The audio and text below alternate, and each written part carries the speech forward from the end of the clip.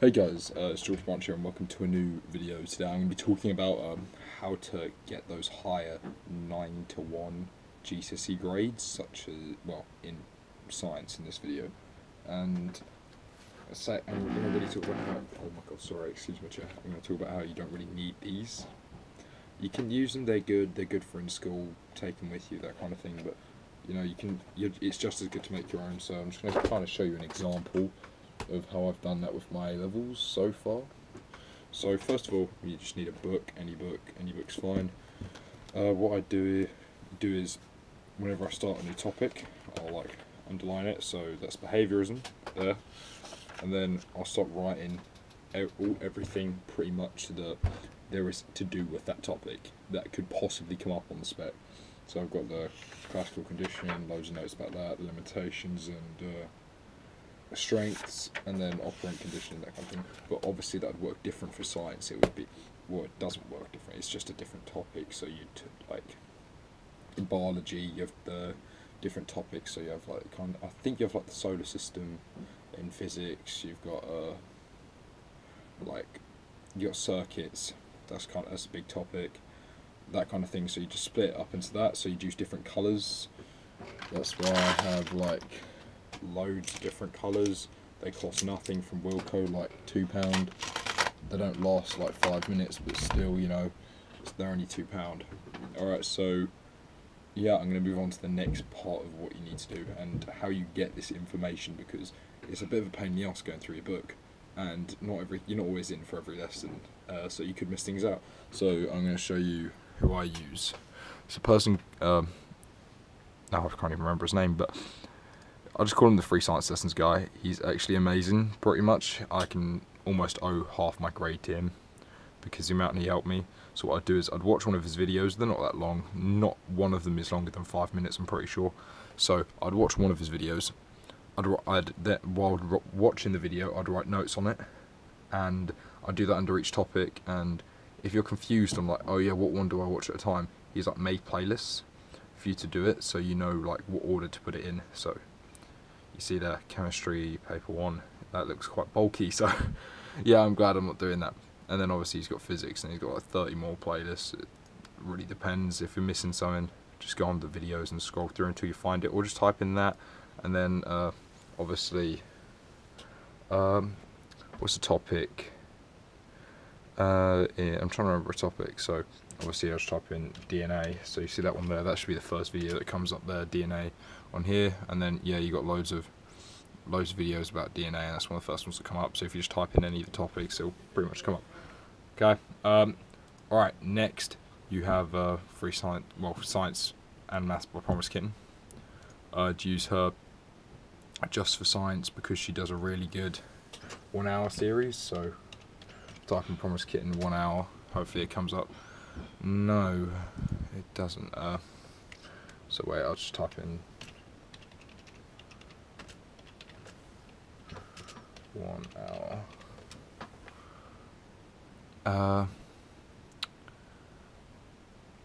Yeah, here we go. B1 in 45 minutes, easy. There you go. So before you do an exam, watch that.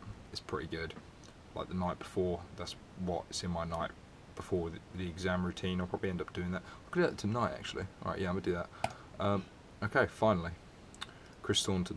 The only reason I used him is because 30 days till May, which I thought was kind of a lifesaver for me, because you know it'd keep me like, you know, a lot calmer, because you know I'd wake up every morning and get a different tip off him, and yeah, it just helped a lot, and you know, just calm me, and then obviously I could count down to the exam season and that kind of thing.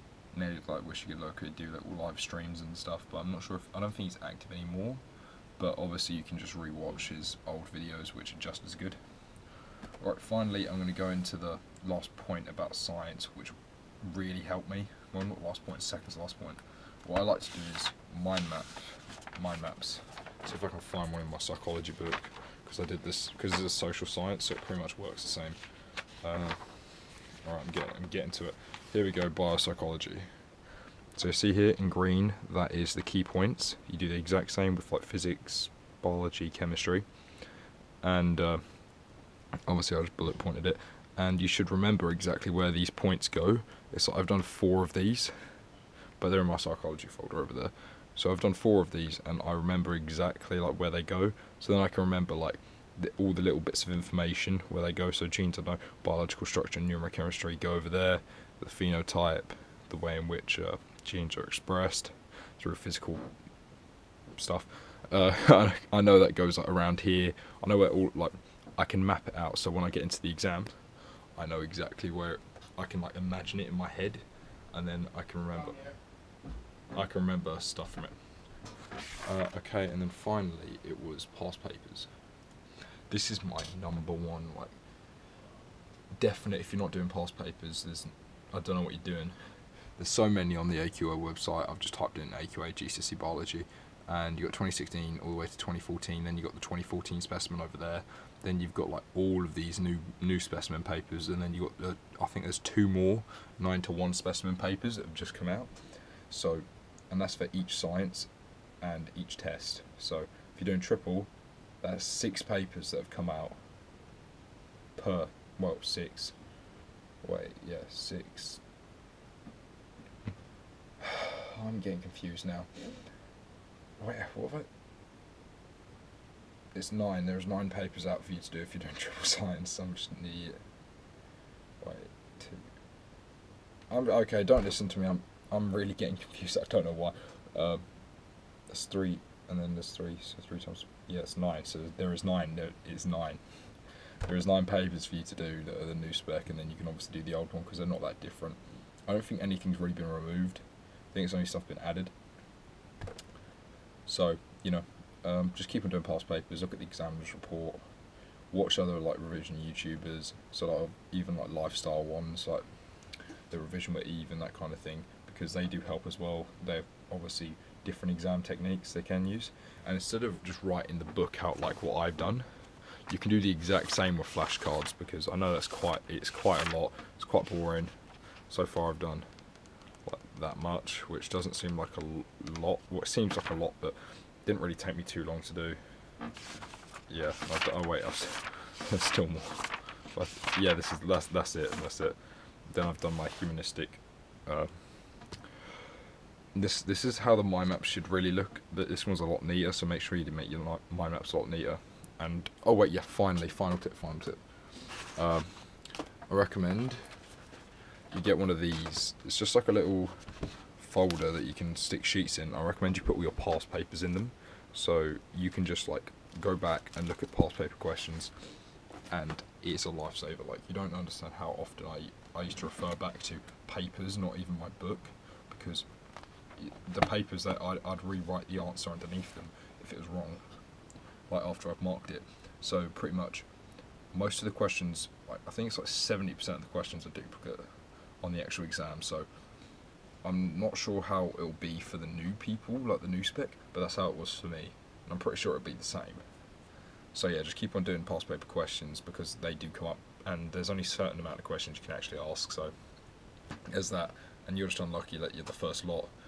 I had the exact same for maths and English and literature, but you guys, at least you got it easier for maths, for the maths, literature and English. But anyway, that's it for now. I don't want this video to be too long. I wish you luck with your Christmas revision, and I hope this helped a little bit.